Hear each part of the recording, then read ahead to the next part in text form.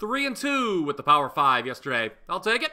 Now an outstanding 48, 28-3 run on the show the last 2+ weeks. Today, I've got 4 free Major League Baseball winners for you, plus a play on Ravens Chiefs. Yes, the NFL regular season kicks off on Thursday. Go ahead, smash that like button if you're excited about that.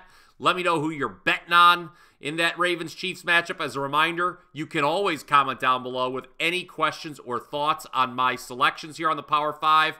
Let's start it off with a couple early ones in MLB. Up first is a play on the Twins' first 5 run line. Should be around plus 105 to lay the half run here. What happened to Minnesota last night? Well, they got shelled, giving up an 8-run 4th inning to be precise. All 8 of those runs were charged to Louis Varland, who had just been recalled from AAA.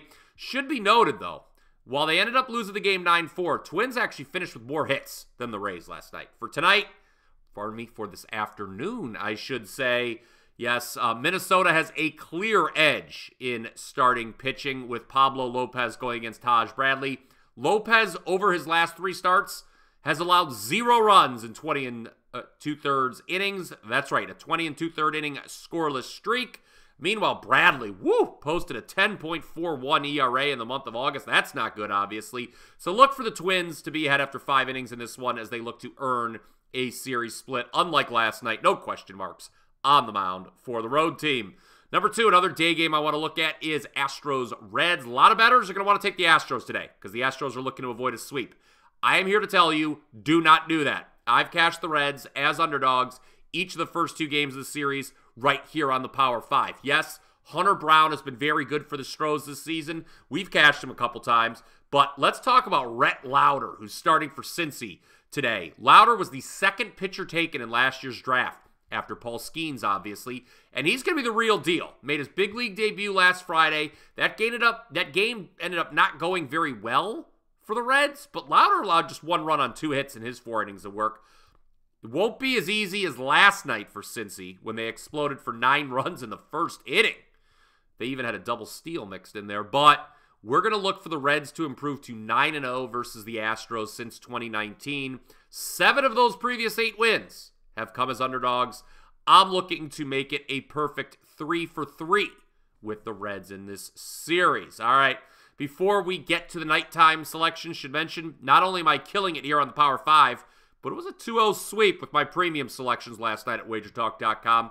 Cashed the Marlins as underdogs. It took 10 innings, so it was a sweat, but we got that one home. It was a lot easier with the over 7.5 in Tigers-Padres. That bet cashed by the 4th inning. Guys, I'm now back up to 67% overall the last 12 days. A 14-7-1 record with all selections. In just a little bit, I'll be letting you know how you can get the next 3 days of my premium picks for just $49. All right, back to the Power 5, though.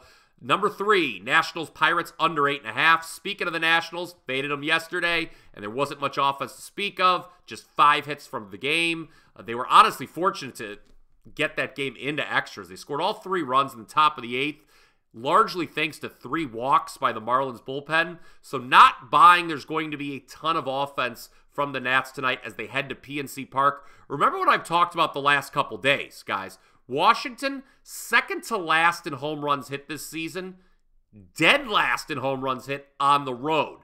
Meanwhile, Pittsburgh, they're 2nd to last in WRC plus against righties this season, ahead of only whom? The White Sox. They're facing Jake Irvin, a righty, obviously. Pirates sending out old Bailey Falter. Yes, both starters have struggled a bit recently, but given the numbers I just laid out for these 2 lineups, I think both starters pitched better than expected tonight, so under 8.5 it is. Just can't trust either of those 2 lineups. Number 4, Texas, first 5 run line. This should be around minus 110 to lay the half run in the first 5. Another big starting pitching edge on the Thursday slate. Cody Bradford, he goes for the Rangers. Shown elite command to this point. 4 consecutive quality starts, 5 straight starts with 3 or fewer runs allowed. Meanwhile, I don't trust Jack Hanowicz, who's been up and down between the big leagues and the minors this season for the Angels. Also think it's a bit of a letdown spot for the Halos. They had a big home win over the Dodgers last night. Conversely, Texas playing its 3rd consecutive series at home, so no travel between series for them. They've taken 2 of 3 from both the A's and Yankees coming into tonight.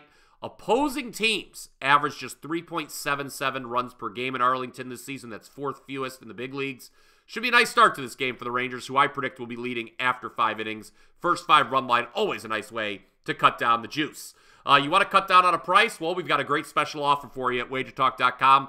I've been talking about it for the last couple days. Thursday night NFL play still to come. But before we get to that, I want to remind you, right now at WagerTalk.com, you can get a 3-day all-access pass for just $49. And you can choose as many different handicappers as you'd like for $49. Not just me.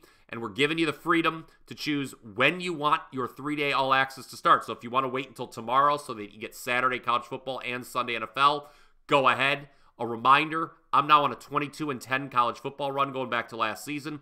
All 3 of my totals to start this season have cashed by double digits. Last year in the NFL, I swept the first Sunday card of the season going 3-0. Just go to WT.buzz/BP to take advantage of this incredible 3-day offer. Again, just $49 for 3 full days of winning selections. That is an instant $20 savings. All right. NFL game tonight. We're going under 47, Ravens-Chiefs. I think there's going to be a slow start to this game. After all, it is the season opener. Will the Ravens focus on the run, I think, is the big question. They shockingly did not do that in the AFC Championship game last January, which I thought was a pretty stupid approach.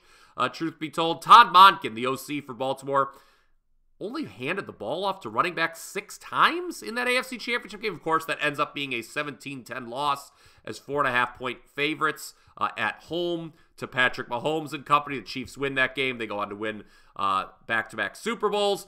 Derrick Henry now in the fold for Baltimore. Hopefully, for the Ravens' sake, they're going to run the ball more with him. This time against the Chiefs, that should help us by keeping the clock moving. Now, the Chiefs' offense, we need to talk about them last year. They posted the fewest number of yards and points per games in the Mahomes era last season.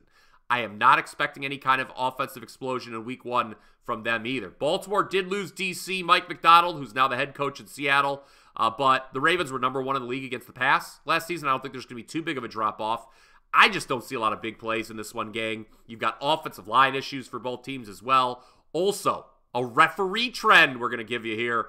Games involving tonight's lead ref, Sean Hockley, 36-27-2 to the under since 2020. So under 47 it is for me in the NFL kickoff on Thursday between the Ravens and Chiefs. Let's now recap the Power 5, shall we? Twins, first 5 run line. Should be around plus 105 against the Rays. Reds as underdogs at home against the Astros. Number 3, Nationals Pirates under 8.5. Number 4, Texas first 5 run line. Should be around minus 110 to lay the half run against the Angels. And then in the NFL, under 47, Ravens, Chiefs. You can let me know, again, what you think of those comments or what you think of those selections, pardon me, by commenting down below. Also, if you already haven't done so, go ahead, smash that like button. Always appreciate your support here on the Power 5. And remember to go over to WT.buzz/BP for all my premium selections. Again, it was a 2-0 sweep there last night. I expect to have something in the NFL game, my top play, not just the full game under I gave you moments ago. I'm going to have, I believe, something even better for you, again, at WT.buzz/BP. So check that out. Make sure you're subscribed to the WagerTalk YouTube channel. Of course, not only do I do the Power 5 daily, but you can't forget about the Morning Wager. Mark Zinno and I, every Monday through Friday. What a hoot that program is. And that is going to do it for the Thursday edition of the Power 5. NFL's back, guys. Until next time, let's catch some tickets.